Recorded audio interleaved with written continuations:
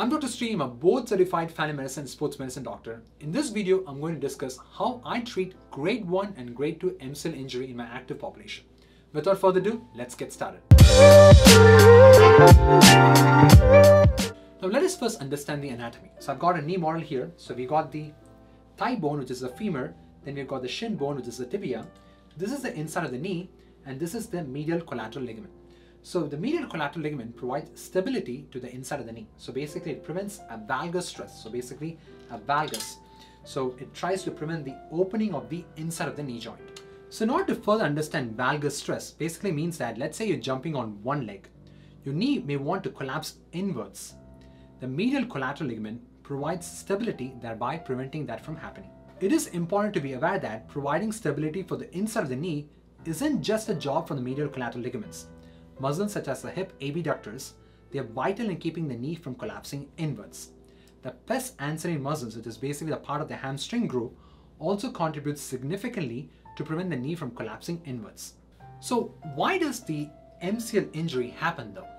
You know, it always amazes me, like when I'm covering a football game or a soccer game, I see athletes may take a huge hit or push and the knee might collapse inwards, but then they start walking again without any pain. So you may ask, like, why does the MCL injury does not happen during these scenarios? And the reason for that is because the muscles are being activated at the right time, and thereby the stress does not land onto the ligaments and the muscles and everything, they absorb the force. But let us say you're being distracted. So let us say you're focusing to hit the ball and suddenly the other athlete comes and then he drives his leg to the outside of the knee, and thereby before the muscles get activated, the ligament, the joint opens and thereby stresses the ligaments and thereby causing the MCL injury. But I have good news for you. The MCL injury, they have a good blood supply, which means that they can heal well without any surgical intervention. Even a complete grade 3 MCL injury, although I'm not going to cover that in this video because it's a little bit more complicated because there might be other accompanying injuries. However, like grade 1, grade 2 MCL sprain, without any other knee injuries, they heal really well without any surgical intervention. So now let us understand what is the grade 1, grade 2 and grade 3 MCL sprain and how I diagnose that in my office. So the patient will walk in my office and the mechanism of injury are usually getting hit from the outside of the knee and thereby they have pain on the inside of the knee. So when they walk into the office, they are limping. Sometimes they may not be limping. The patients have pain on the inside of the knee. So basically when I palpate the structures around here, they have pain. But let us say if the patient has pain on the outside of the knee, and let's say the knee is swollen, then I'm worried about a lateral meniscus injury. So basically the meniscus here, because what could have happened is that when it opened this knee here, it could have caused a little bit of torsion on this region, causing the lateral meniscus injury, which may need further evaluation with an MRI. So then I carefully assess to see if the patient's anterior cruciate ligament is intact or not. So then I start to grade the ligament injury. So the grade 1 is basically when I stress the ligament, so they have pain, but then the joint doesn't open. But let us say if I stress the ligament, if the joint opens, but if it doesn't open completely, then we call this as a grade 2 MCL sprain. But let us say if I stress the ligament and if the joint completely opens without any endpoint, so basically there's no feeling of something stopping there, then there's a grade 3 MCL injury. However, an isolated, just a pure grade 3 MCL injury is sometimes rare. There are usually other accompanying knee injuries, which is why I'm not discussing that in this video, because it needs a proper evaluation by a sports medicine trained surgeon in order to make sure whether this patient will heal without a surgical intervention or not. So the treatment is simple. So basically we just let the ligaments scar down a little bit, and after that we'll start to focus on motion, and then we'll focus on strengthening, then we'll progress to sport specific exercises, and then basically get back into sport. So usually grade 1 MCL sprain, like 1 to 2 weeks, sometimes even up to 4 weeks. Grade 2 MCL sprain can actually vary. It sometimes can take up to like 4 weeks and sometimes even like 2 months in some patients. So I've got great news for you. I've got a step-by-step guide with exercises on how to get injured MCLs, basically the grade 1 and grade 2 MCL injury, all the way back to normal.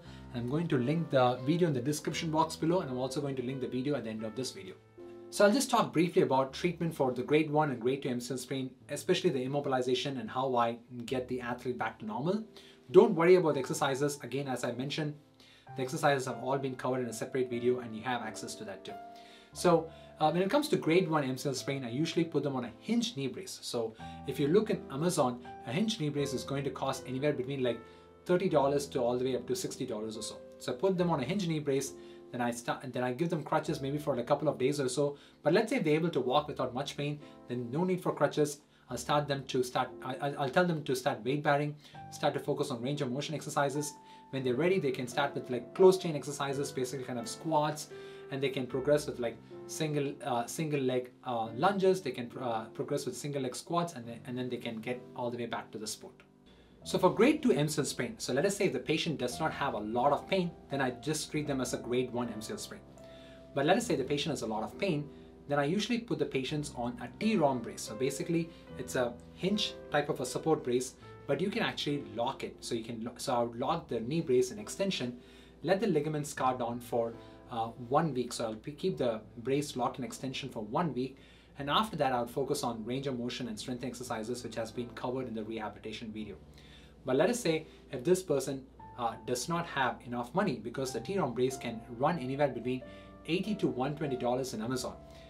If they don't have enough money, then I would give them a hinge knee brace, provide them crutches, don't weight bear for 1 week, and after that they can start doing the same knee strengthening and the knee range of motion exercises.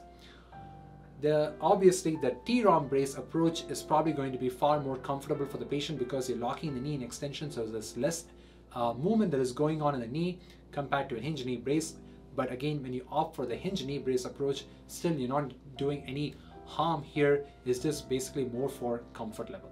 But let's say if you're wearing a hinge knee brace, then just keep the knee locked in extension with your crutches so that the ligament can scar down. So the most important part here is to make sure that you do the necessary rehabilitation to get the MCL sprain better, as well as get the other supporting muscles stronger, thereby the MCL injury doesn't happen. But let's say if an athlete, it's important to make sure that you do the sport-specific training also.